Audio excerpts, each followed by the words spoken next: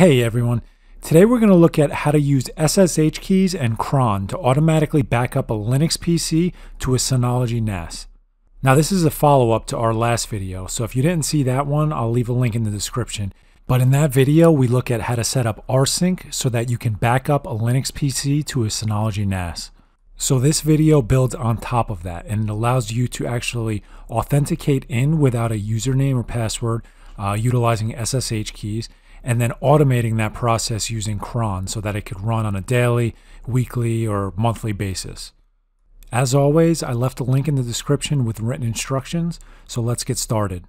The first thing we need to do is we need to ensure that the SSH service is enabled, and you have to ensure that you can SSH in. So make sure that if you're using the firewall, you have a firewall rule set up so that you can actually connect in on the SSH port, which is 22. At this point, we have to create the SSH key on our Linux PC. And when you're prompted, just use all the default values and don't enter a passphrase. And once that's created, we're going to actually copy the public key to our NAS. So when you go to do that, it's going to actually ask you to authenticate in using your NAS password. And when you do, you'll see that the SSH keys were successfully added.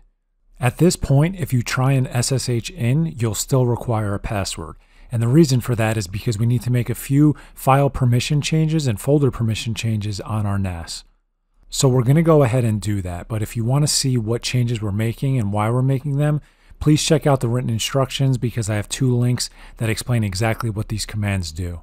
So after the permission changes are done, we're going to actually exit our SSH session and we're going to try and SSH back in. At this point, you shouldn't require a password. So if you set up everything properly and you're no longer being prompted for a password, you know that the SSH key was configured properly and you won't require a password moving forward.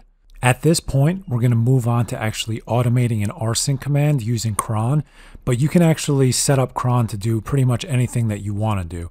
We're just going to look at how to set up rsync in this tutorial. So to do that, we're going to enter a command to edit the tasks that are currently set up for cron. And at this point, we're going to have to set up our cron file so that our rsync command runs at a specific time. Now, cron is very powerful, and there are many different ways that you could set this up. Now, you could set it up hourly, weekly, daily, whatever you want. But in this tutorial, I'm just going to set it up so my Linux PC gets backed up to my NAS every single night at 2:00 a.m. If you'd like to see different examples for timeframes that you could set up cron, I have a link in the written instructions that will give you a bunch of different examples. So once you're done editing that file, you're going to save it. And when the time comes up that you configured, that command is going to automatically run. So at this point, you should be able to automatically SSH into your NAS without a password. And you should have cron configured so that your Linux PC automatically backs up to your NAS every night. That concludes our tutorial for today. If you had any questions, please leave them in the comments. If you liked the video, give it a thumbs up and subscribe. Thank you.